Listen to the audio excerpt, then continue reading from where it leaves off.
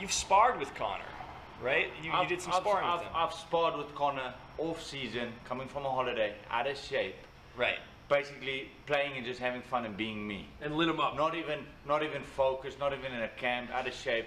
And I had an opportunity to work with him.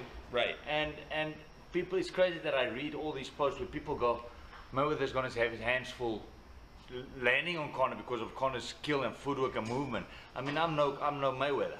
Right. And out of camp, out of shape. I landed on Conor McGregor. My trainer Julian was ringside. He was in my corner, and we landed at will. It is crazy to think that people can actually compare a fighter that's 0-0 in a boxing ring compared to a legend that's 49-0. That if you go on his resume, has beaten the best of the best in the world. But let's say that he actually is able to land on Floyd. Does he have enough knockout power to end that fight? No. You don't think so? No, not with 10-ounce gloves. I mean, not with one punch. He fought Maidana that landed. He got rocked by Sugar Shane Mosley, who can. Zab Judah. I've had the opportunity of working with Shane, that can punch. He's been hit by guys that can punch. Right. And he didn't go down. He knows how to. He's so good. He knows how to recover. Professional fights. Right. And he fought some Marcus Maidana. Hasn't lost many rounds. Yeah. No. You know what? No.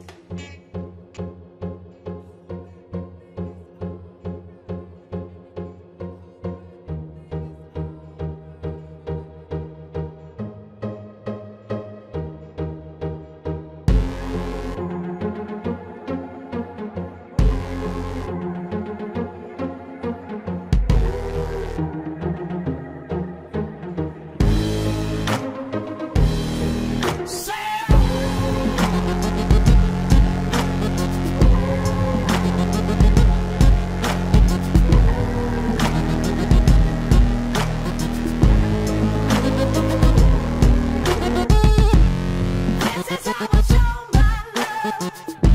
Oh, baby.